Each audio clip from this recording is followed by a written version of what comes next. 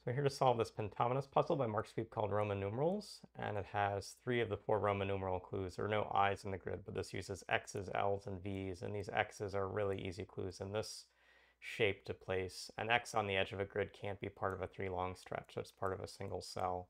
Points into the center of an X and then comes straight across. So all these are gimmies if you've got some experience with Pentominous puzzles, and these 3 X's that are clued together also have that definition.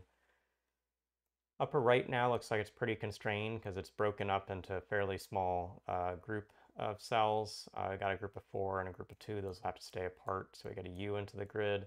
These 4 could become a U, but it's touching to a U, so instead it has to be an L. These 2 cells come in here, these cells here. Something with the V is V always fits into a 3x3 box, so it is the case these V's could be different, but then this V, well, like one option would be like something like this, but notice that leaves just behind 4 cells over here. If this doesn't come up immediately, then it would have to come up over here, but that would go too long with these 2 cells. If it came up here, that would touch to another V. So it looks like it has to not only avoid this up, it has to join to this V, so we'll have to use this up, and that means that this is the only V that actually works for that clue in the bottommost row. That's still compatible with the rest of the grid. I've now got 4, 5, 6, 7, 8, 9, 10 cells to split up into 2 pentominoes. These 3 on the left are not the same as these 2 on the right, and these 2 can't join over here, so they join here.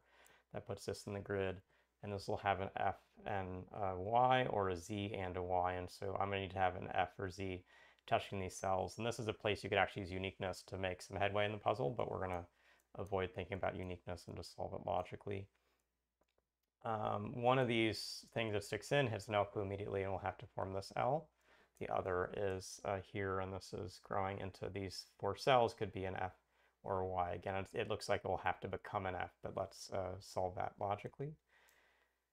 We may now be able to think more about these L clues, in part because we've got to avoid this L and this L shape with a clue like this. And particularly like at the top of this grid where we have some of these groups growing out, like where is the long stretch of this L going to be? Like there's definitely the horizontal option, but let's think about the vertical option. The only way you get 4 cells vertically is where these 4 cells, but that both isolates this cell and runs into this cell that's also part of a group. So this will have to be part of a horizontally big set. And now we have to take one more cell coming up or down from that.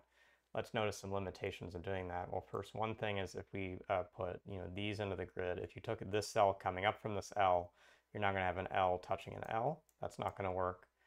And if you took, it looks like this cell coming down from this L, then when you sketch out what is sort of going to be coming into the grid, we now have these cells touching this L, joining to that L. And so in general, these L's staying apart is the key constraint that we're facing. And so we get all these as being invalid.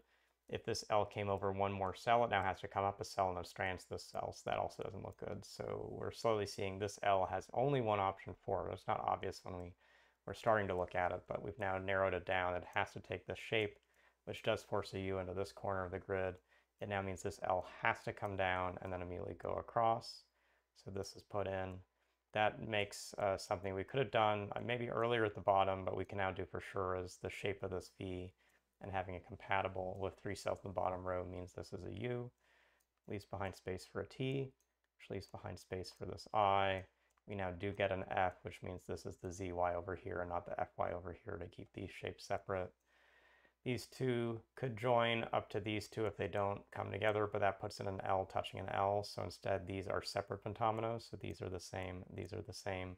We don't want to put an F touching an F, so this has to be a T with a Y, and we're through this grid. So thanks, Mark, for the fun puzzle, and hopefully in watching this video you got some sense of how to look ahead with the different shapes, particularly the L shapes, which got a lot more of the juggling in the center of this puzzle, where the key ones. An L shape always has a longer stretch with one short cell off of it. And so finding the long stretch of this clue, which actually has to be the first 4 cells in the 4th row, that was a key logical step for my solve to get to the one solution here. So thanks for watching this video, and we'll see you again soon.